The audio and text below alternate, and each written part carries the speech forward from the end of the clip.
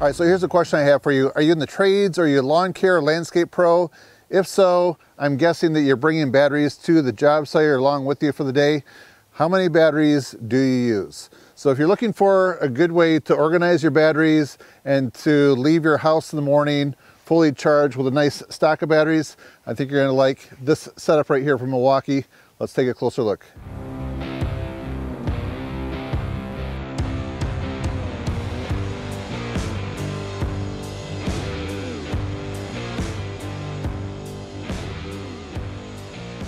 So what this is right here, the Milwaukee PACKOUT M18 6-bay rapid charger. So first of all, you can see this stacks on top of your PACKOUT, or as I showed you earlier, it goes on the PACKOUT wall like that. So here's how it works. You can put any M18 battery, and what it does, it charges 2 batteries at once. So once these 2 are charged, it moves on to these 2, and then it moves on to these 2, doing these at the same time. And it might not be real easy to see, but there is a little arrow in there, so it does show the direction goes that way. So let's say you have some 3 amp hour batteries you want to charge first. You're going to want to put them over here, and then if you want to have something else you're not really going to use until later on, then you put those at the end. So if you're charging these inside your house overnight, it probably really doesn't matter. What I do is I'll just try to pair 2 of the same batteries, like the 12 amp hour high output and the 8s, and then these are the 5s. So the nice thing about this, besides mounting it on a PACKOUT system, it has this nice handle. So if you're just going out for the day and you need to get out of the house quick with your batteries, you have this carrying handle right here, and you have 6 fresh batteries. So I've been in many discussions over the years talking with people that are shifting everything over to battery powered instead of gas powered or corded power. So depending on what line of work you're in, but I know like in the lawn care and landscaping, the one thing is being able to leave your house in the morning with enough batteries and then being able to charge them up overnight. And the nice thing about this right here is that everything just locks into place, doesn't go anywhere. And then if you need to bring this with you overnight, it's all in one portable caddy system right here. Or if you're at a job site, you might be needing to rotate through batteries throughout the day, and having this setup right here, I'll show you. Having multiple chargers like this to plug your batteries in, this really isn't ideal either. I mean, you can work this way, but to be more efficient, this right here is the way to go. And then if you look over here, this flips down, there is a USB. So if you need to keep your phone charged or maybe some other type of device, you can do that. And then right here is a little tray on both sides.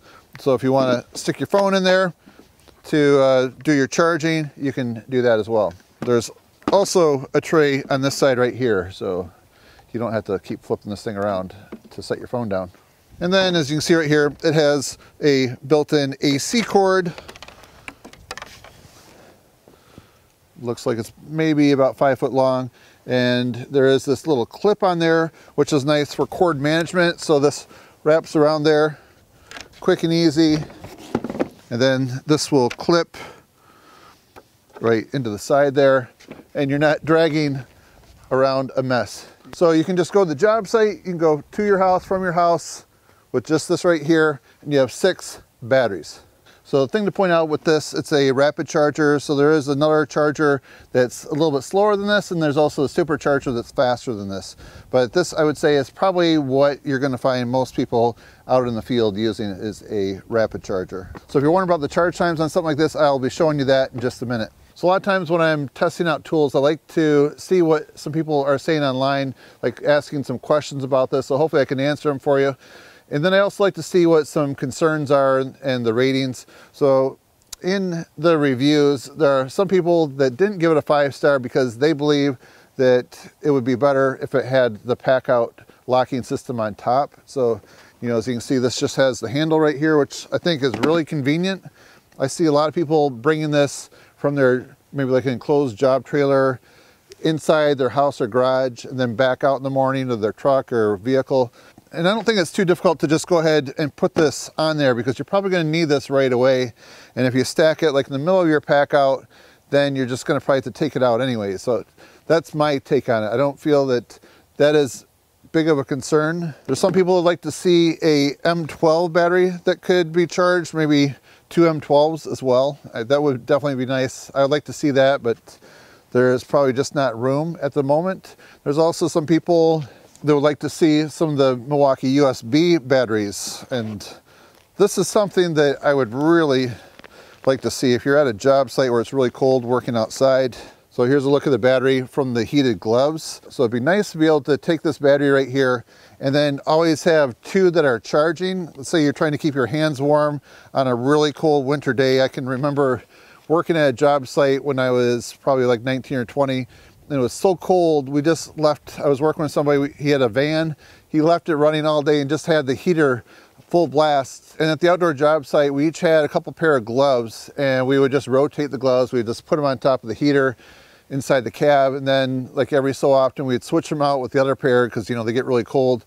And that's what I think would be really nice, is if this had the USB. That's what I would like to see, but I'd say most people are probably just going to be using the M18s, but wishful thinking, it'd be nice if there was room to add a couple chargers in there somewhere. And, you know, I was just thinking back to how cold that job was. We were doing some type of leveling with some piers, and we were using this water line level that had vehicle, like windshield wiper antifreeze in it.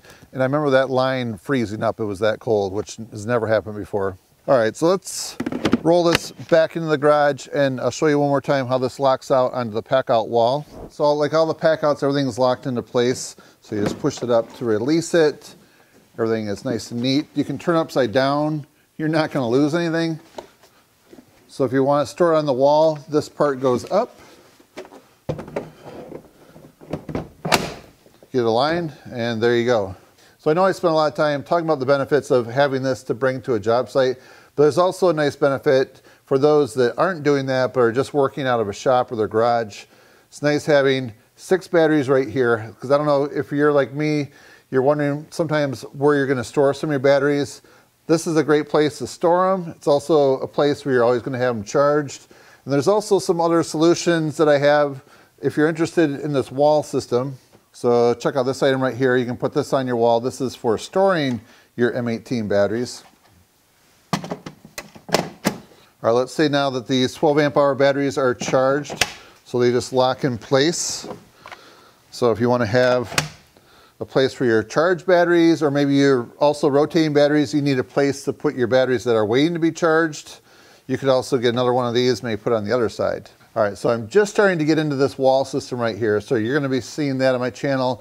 All right, if you were wondering in the beginning why I use the Milwaukee paint pen, the Inksol, to put my name on this battery right here. So let's say you're at a job site and you bring this with you to keep your batteries charged, and somebody else is there with their Milwaukee tools.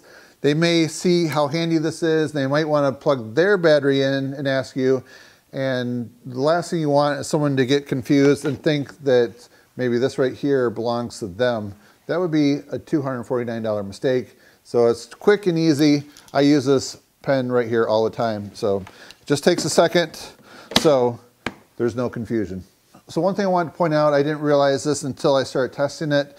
So if you, let's say you're just out at a remote job site and you want to charge your phone, you have a cord. If this isn't plugged into AC, then your USB won't power and charge your phone. Just want to let you know it's not running off the batteries for doing that. So to charge your phone, you do have to plug this in and then plug your USB into that. So I'm going to show you real quick the test that I put together last night with my GoPro doing a time lapse. So I had all 6 of these batteries completely drained. So when you push the fuel gauge, it was just blinking. In this time lapse, I start the clock at the high noon position, and you can see the big 2 batteries in the bottom are charging first. Those take 2 hours, and then it goes on to the middle 2, charge them in sequence. Those take 1.5 hours, and then the 2 small batteries on top take 1 hour. All right, so now I'd like to know what you think about this rapid charger. Is it right for you? If you want to see some of the questions, some of the reviews on this, I will have a link to the Home Depot to some of those things I was talking about. There you can see the current price. All right, so as I mentioned, we're going to be talking about pretty soon on the channel here, the Milwaukee PACKOUT shop storage. So let me know what you would like to see stored or what questions you have. So if you haven't subscribed to my channel yet, please do so. Thanks for watching. See you next time.